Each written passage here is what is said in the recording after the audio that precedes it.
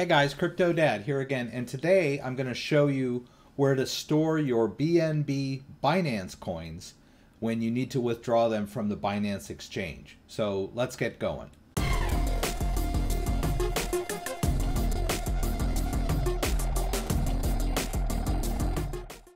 Okay, so Binance.com is closing down access for US residents in order to comply with US regulations. They'll be opening Binance US soon. So if you are in the US and some other countries, you'll be blocked from deposits and trades on Binance.com. You'll still be able to withdraw your holdings. So in order to trade and deposit, you're going to need to move over to Binance US. But what can you do in the meantime? Where can you withdraw your Binance holdings?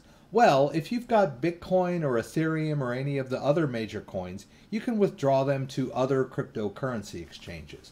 But Binance Coin is a little unique. It's not really supported on a lot of other exchanges. So I'm going to show you a couple of Binance-based wallets that you can use to store your BNB tokens. So let me show you how to do that. All right, so the first one that I'm going to discuss is Atomic Wallet. All right, and it has several different ways that you can use this wallet. You can use their phone app. You can use their desktop-based app. I'm going to show you how to do the desktop-based app today. So I'm here on the Atomic Wallet homepage. I'm just scrolling down here to the download section. I'm going to download the Windows version. All right, and I'm just going to drop that in my downloads folder. All right, I'm just going to run the installer out of my downloads folder. All right, so I've downloaded and installed the Atomic Wallet. All right, and let's go ahead and run it. We're going to create a new wallet.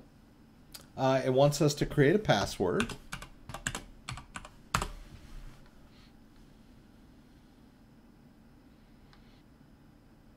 All right, and so this is a non-custodial wallet. The private key is going to be stored on your own device. No one will have custody of any of these cryptocurrencies. So you want to be very careful to write down this 12-word recovery phrase. It's very important. Should you lose the wallet, should you your hard drive crash, you accidentally uninstall it, there's a lot of things that can happen. So all you need to do is write this phrase down and store it safely in a non-digital format. Usually a piece of paper will work just fine. So we'll go ahead and do that. All right, so now that you've safely stored that 12-word recovery phrase, we can go ahead and open up the wallet. All right, and there we go. Now you can see that it supports quite a few cryptocurrencies. The one that we're interested in today is Binance Coin. So let's go over here to where it says Binance Coin. Oh, there's our address. Okay, so that's all we really need to send some Binance Coin into this wallet. And you can see when I click on the address there, it says that I've copied the address into my clipboard. So that's really all I need. So let's log into Binance and see what's going on over there. There we'll go. We'll log into our Binance account using our password manager. I'll hit login, and then I'm going to drag this over the puzzle piece. And then I'll enter my Google Authenticator. All right, and that gets me logged in. All right, so let's go over to Wallet. All right, so you can see I've got some Binance Coin on the Binance Exchange. I want to withdraw that. So I'm going to go over here to Withdrawal. As you recall, I copied that Binance Coin address into my clipboard. Let's go over to Binance and just paste it in there. All right, and we don't need the memo. You don't need the memo when you're withdrawing to your own wallet. All right, and then you put in the amount here. I'm going to take 5 out and put that in my Atomic Wallet. So we'll hit Submit, and we'll re-enter our Google Authenticator code for Binance.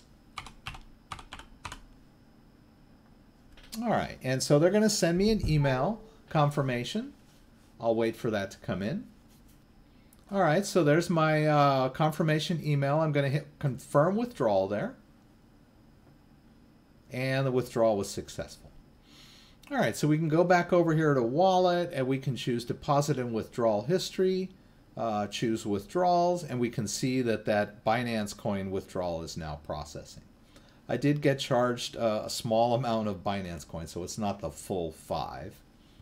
All right, and let's go back over to our Atomic wallet and see what's going on. We should see some Binance Coin coming into this wallet. They've got a little refresh up here. All right, so the Binance Coin has arrived in the wallet, and you can see that the Binance Coin moved to the top there because it's got the highest balance. The rest of them are 0. And it reflects the cash value here in this little indicator over here under the atomic icon. So there we go. We've moved our Binance Coin off of Binance Exchange, and we're storing it safely in our own wallet. We have total control of this cryptocurrency. Like I said, make sure you've saved that backup phrase in a safe place. Okay, so we still have some more Binance Coin I'd like to withdraw, and I'm going to show you a different wallet that you can use. Some people are a little squeamish about holding cryptocurrencies on phone-based wallets, but the Trust wallet is the official wallet of Binance, and it's a great iOS-based wallet. When you set up this wallet, they will give you a recovery phrase that you can store on a piece of paper if you ever lose your phone or the phone gets damaged or you accidentally delete the app, right? So it's just as safe as any other cryptocurrency wallet. It's a non-custodial wallet where the private keys are held encrypted on your device. Excellent wallet. So let me open up Trust Wallet up there. All right, and as you can see, I already have some coins in here already, but what I want to do is withdraw my Binance coins off my Binance account exchange and store them in this wallet. So I'm going to tap the Binance coin up there, and I want to do a receive. All right, and that's the receiving address. Now, I need to get this on my computer from my phone. I don't want to type it manually. So I'm just going to do a little share down there, and I'm going to email myself so that I'll have this on the computer.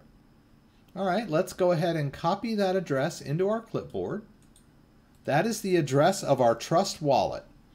So let's go back over here to Binance and we'll do withdrawal. And we'll paste in the address of our Trust wallet, our phone-based wallet.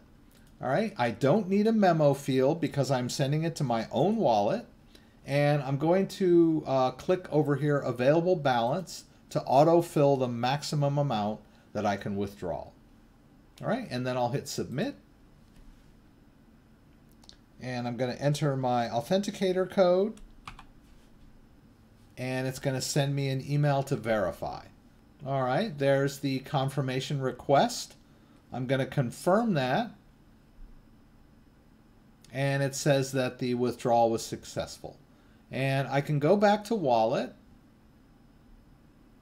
and go over here to deposit and withdrawal history, click withdrawals, and I can see there that that BNB is processing. Let's check out the wallet, and we'll wait for the Binance coin to come in. I can pull down a little bit here and do a refresh of the wallet.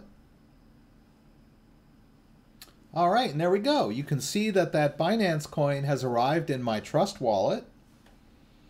And you can see the transaction history there. I just received that 5.0182 BNB in the Trust wallet. So there you have it.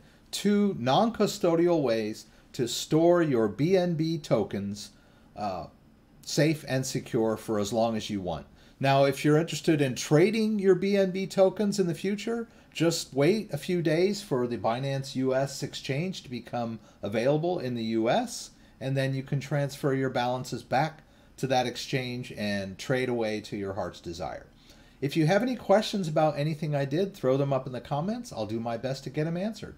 Don't forget, I have a live stream every Friday night, 8 p.m. Eastern Standard Time. Please join me for the live Q&A from Michigan, live from Michigan. Throw out any questions that you've got, and I'll just do my best to get them answered right there on the spot. Hope to see you there.